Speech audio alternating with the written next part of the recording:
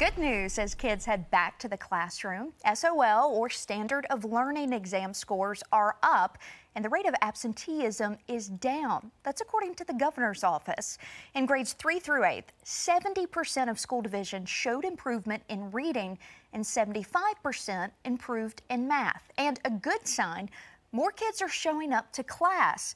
The superintendent credits the governor's all-in plan for turning things around.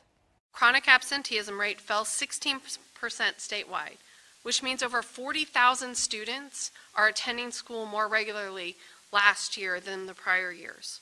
Our reading and math improved, and our student groups, our English learners, our students with disabilities, Black students, economically disadvantaged students are showing faster growth. Coming up later tonight, we're going to share more details on how our division stacked up to others in the state.